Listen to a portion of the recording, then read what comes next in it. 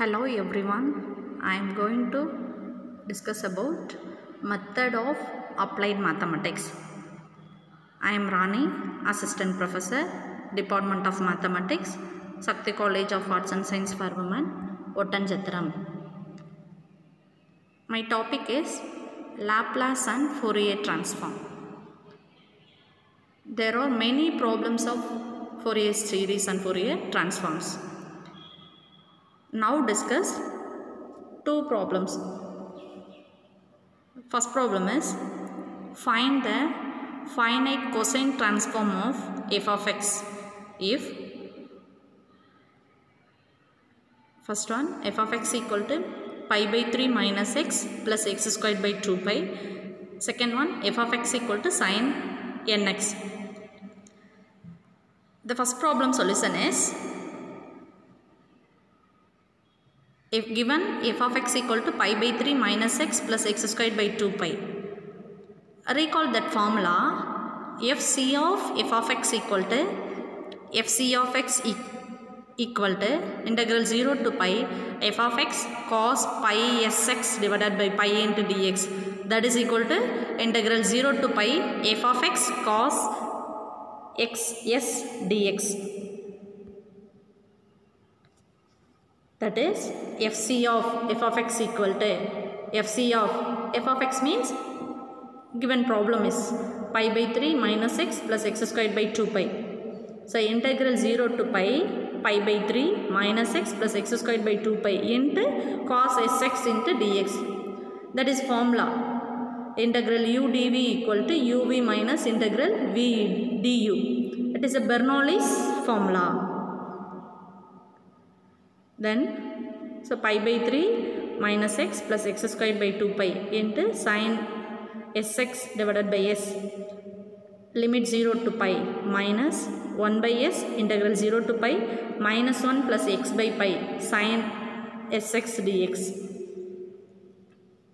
Next, applying the limit, first one is 0 minus 1 by s into minus 1 plus x by pi into cos sx divided by s, limit 0 to pi plus 1 by s integral 0 to pi 1 by pi cos sx dx. That is common value of minus 1 by s into minus 1 by s minus of minus 1 plus 1 into cos sx divided by s plus 1 by s squared pi into sin sx, limit 0 to pi. That is cos s pi equal to minus 1, sin pi equal to 0 and sin 0 equal to 0. These formulas are applied this. That is final answer is 1 by s square. If s equal to 1, 2, 3 up to etc. Then second one is f of x equal to sin nx. Formula is fc of f of x, which is implies fc of sin nx. That is integral 0 to pi sin nx into cos sx into dx. That is formula sin a into cos b equal to sin a plus b plus sin a minus b divided by 2. This formula is applied is that is equal to 1 by 2 integral 0 to pi sin of n plus s into x plus sin of n minus s into x into dx. Cos n pi value is minus 1 the whole power n. That is equal to minus 1 by 2. That is common value. Cos of n plus s into x divided by n plus s plus cos of n minus s into x divided by n minus s, limit 0 to pi. Applying the limit, upper limit pi and then lower limit 0. First one upper limit pi means minus 1 by 2 into cos of n plus s into pi divided by n plus s minus 1 by n plus s plus lower limit that is 0. So cos of n minus s into pi divided by n minus s minus 1 by n minus s, that is equal to minus 1 by 2 into cos n pi value is minus 1 the whole power n. Therefore minus 1 the whole power n plus s divided by n plus s plus minus 1 the whole power n minus s divided by n minus s minus 1 by n plus s minus 1 by n minus s, that is equal to 0 if n plus s is even 1 by 2 into 2 by n plus s plus 2 by n minus s. If n plus s is add, that is equal to 0 if n plus s is even. 2 divided by n square minus s square is if n plus s is add. This is the solution.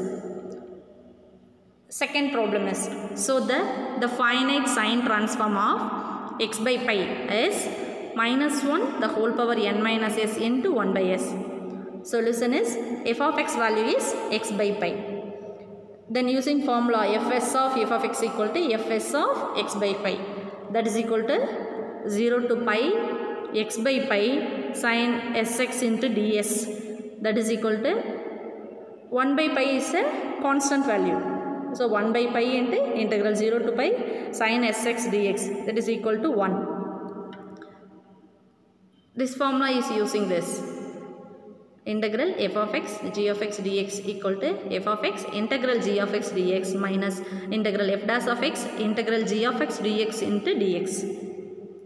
Take f of x equal to x and g of x equal to sine sx, that is integral 0 to pi x sine sx dx equal to x into integral 0 to pi x sine sx into dx minus integral 0 to pi d by dx of x.